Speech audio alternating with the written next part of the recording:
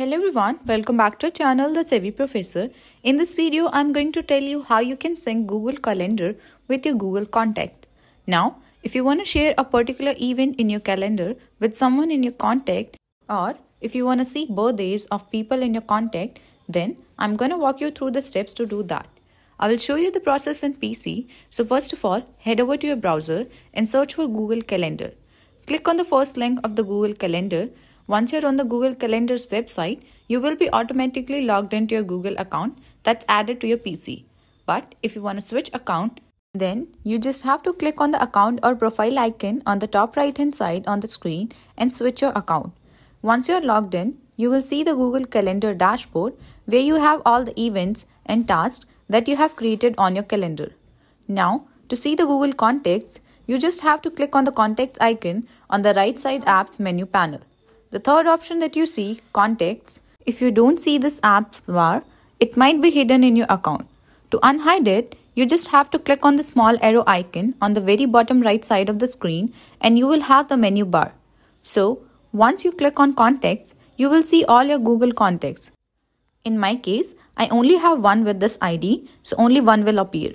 But basically, all your Google contacts are automatically synced here. Now, if you want to share an event with a person from your contacts, you just have to open a contact and copy their email address. After that, just head over to your events you want to share, such as this one, and then just click on this pencil icon on the pop-up to edit this event. The editing menu is now open. We will just head over to the guest section on the right and you can just paste the email here to share the event with them. Now, after saving the email, once you click on save at the very top, the event will be shared to that particular account. They will get an email notifying them of the same.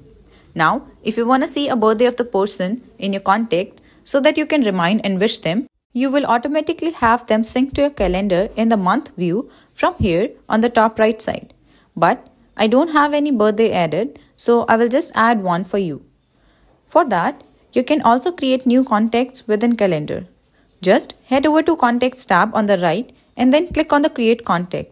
Then just enter their detail, name, phone number and email. In the last field, here you can put birthdays. Just enter the date and month, and when you are done, just click on Save and you are done. This is how you can create and save birthday within a contact.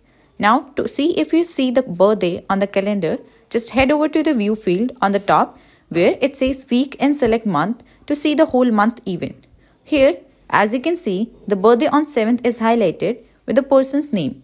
Similarly, all your contacts and the birthday will be synced to your Google Calendar.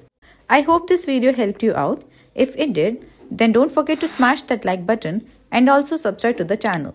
Thank you so much for watching the video till the very end. I will see you in the next one. Till then, take care.